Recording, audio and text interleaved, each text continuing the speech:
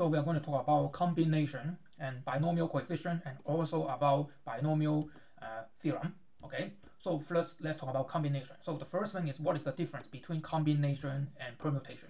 It's basically commutative versus not commutative. Combination is commutative, permutation is not commutative. So what the heck is commutative? Commutative means a relation R is commutative if ARB is BRA. So what is this R? R is just a symbol. For example, A plus B is the same as B plus A. So the R is this plus symbol. Then addition is commutative. Multiplication is also commutative. A times B is the same as B times A. Okay, but matrix A times matrix B is in general not the same as matrix B times matrix A. So matrix multiplication is not commutative. And then in combinatorics, for comparing combination and permutation, basically it's like I have three boxes. Combination means I treat these three boxes in the same way, disregard of order. But permutation, you consider order. So permutation, you consider order, and combination, you don't consider order. So here's an example. So suppose you are in boxing. So this is you, okay, this is you, and then you fight three guys, okay. And then combination means, well, if you fight Mike Tyson, Elon Musk, and Joe Biden, you fight in this order. It is the same as you fight Joe Biden first, Elon Musk, and then Mike Tyson. Okay, so in this case, you don't care about the order. In other words, it's like you are caring about the total boxing power of this three person. Okay, but if you talk about permutation, well, fighting Mike Tyson first is not the same as fighting Joe Biden first. So the order is important. So in this case, they are not the same. So that's the difference. Whether or not you consider order or not order. And order in mathematics is called not commutative. Unorder means it's commutative, like this, okay? And then this is like the word description. So what is the picture description? So here's an important example. So suppose I have three persons to form a committee to be formed from a group of five. So you have 5 people, 1, 2, 3, 4, 5. So this is 5 people. How many different committees are possible? So in a committee, you don't care about the order, right? It's not like boxing, right? So you just pick 3 persons. So this picture tells you how many ways you can pick 3 people from 5. So the math notation is 5 choose 3. So it's like this, which is 5 factorial divided by 2 factorial divided by 3 factorial. Okay, so I will talk about this later, but let's look at this figure. So what this figure is saying that the red boxes represent which number are selected in 1 to 5. So I select 3 boxes. So 1, 2, 3, this is 1, 2, 4, this is 1, 2, 5, and so on until 3, 4, 5. So these are the combinations. And this, if I write it as a number, it is like this: 1, 2, 3, 1, 2, 4, 1, 2, 5, 1, 3, 4, 1, 3, 5, so on. But what about the other thing? Well, if you look at all this thing, these are the permutation. For example, 4, 3, 5 is not the same as 4, 5, 3. So we can think of it as like I fight a boxing. I fight with person 4, and then I fight with person 3, and then I fight with person 5. It's not the same as I fight with person 4, and then I first fight with person 5 and fight with person 3. Think of 3 and 5, one is Joe Biden and one is Mike Tyson, then you understand. And here's the important thing. If you look in this row, this is saying that in the combination, I'm selecting 3, 4, 5 in my combination. But if you look at all these are all the possible permutation within this 3, 4, 5. Okay? So this is all the possible permutation in 3, 4, 5. How many? There are 3 persons, the 3, the 4, the 5. So these are what? There are 6 possibilities in the permutation. This corresponds to the 3 factorial. Okay? And actually, this exactly is this 3 factorial is this 3 factorial here. This 3 factorial means that out of the 5 people, when I select 3 to form my committee, the number of permutation is actually this part. What is this part? This part is I have double counted 3, 4, 5, 3, 5, 4, 4, 3, 5, 4, 5, 3, and so on. So these, all of them are the same. If I write as a boxes, draw as a red, black cross. If I consider this color figure, then I don't care about all of them. So I have double counted them. So therefore, I have to divide this 3 factorial. And if I don't divide this 3 factorial, which is this part, that means the 5 factorial divided by 2 factorial. What is it? It is 5 times 4 times 3, right? Then what is this thing? This means first guy I have 5 ways to choose, second guy I have 4 ways to choose, 3 guy I have 3 ways to choose. This is permutation. So in other words, combination, okay, combination is like permutation divided by the number of people you selected in the permutation. Okay? So this is the number, okay? If you look at here, combination is a smaller set than the permutation. So it makes sense. You divide a number by something else, this makes the number smaller, and therefore it gives you combination. So this is an explanation. How do you distinguish combination and permutation? Let me repeat. In wording is order versus not order. In picture, this is one example. Then what's the math to compute combination? You probably have learned it in high school. That is called binomial coefficient. So some people you write this NCK, or some people write like this. Okay, I don't use this notation. I will write bracket. So NK. Okay, this is defined as n factorial divided by n minus k factorial and k factorial. And because I can swap these two, I can swap, so I can also write as n factorial, k factorial, n minus k factorial, and therefore this is the same as n minus k. Okay, so in other words, 5 3 is the same as 5 2, 10 2 is the same as 10 8. This is a property of binomial coefficients. Here I have an example. What is 5 choose 3? 5 choose 3 is this example. 5 people, 1 to 5, I choose 3 to form a community. How many possible combinations? That means how many patterns here? Well, I just compute 5 factorial divided by 2 factorial and then 3 factorial, it will be 10. So that means there are 10 rows here. Okay, you can count, there are 10 rows here. And then what's 4 2? That means 4 choose 2, there will be 6.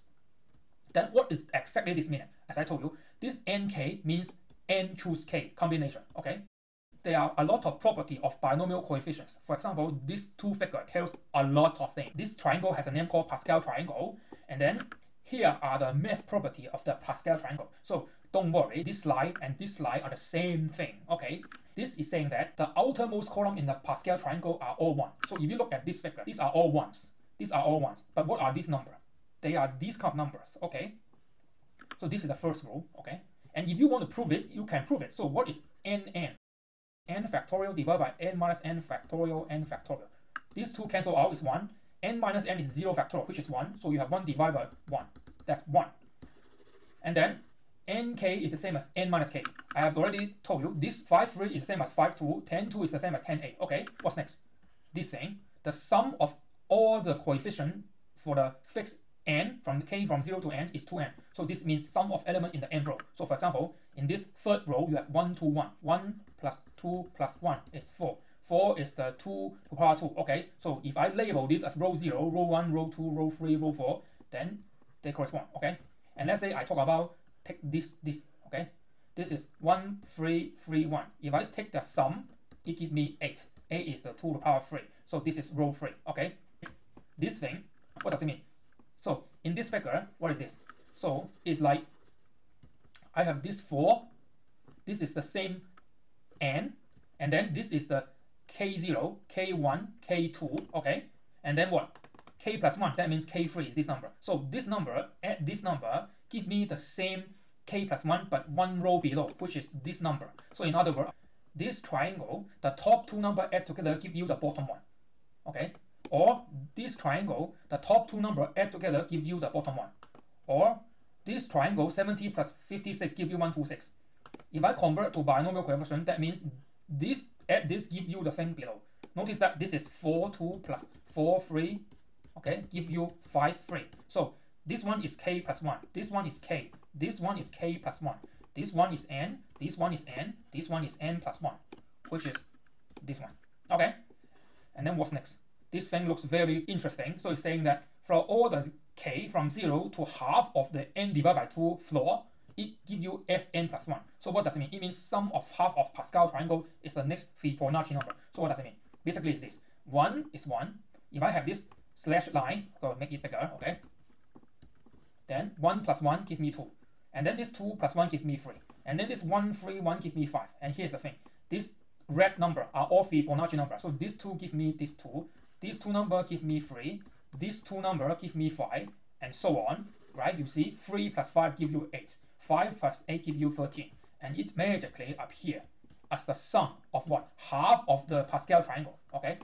So this is like the special property of Fibonacci number and Pascal triangle. So these are all the properties you can see by looking at this figure. That's why I said this figure tells many things. Okay, and there are a bunch of properties here. Okay, don't worry, these are not going to be in exam. But now I'm going to discuss how do you prove this kind of thing.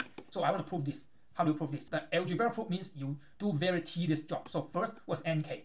By definition, it is this term. Okay, so you write down the definition, and then you also write down the definition for this term. Now for these two terms here, I need to make sure they have the same denominator. So what I do, this guy is with k, but this guy with k plus 1. So what I do, I make a k plus 1 in this part, And then for this guy is n minus k minus 1. This is n minus k. So I put n minus k in this part. So after I do this, then denominator will go into here. So I get the k plus 1 factorial. And for this n minus k, I go into here. Then I have the n minus k factorial. And now you see both of them have the same denominator. I can combine them. So the thing on top, I just multiply them. Now I have the thing on top add together. Both of them have n factorial. So it will be k plus 1 plus n minus k. Okay. The k and the k cancel out, so it will be n plus 1. N plus 1 with the n factorial give me n plus 1 factorial. So I have the top thing.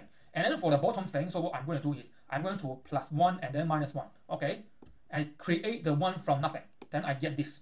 Okay? Don't forget this plus 1 and this minus plus 1 will cancel out. So I get this. And then what is this thing?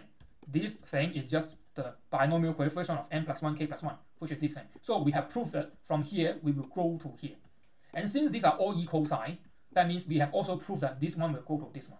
Okay, so this is the algebraic proof, which is very easy to understand but very tedious.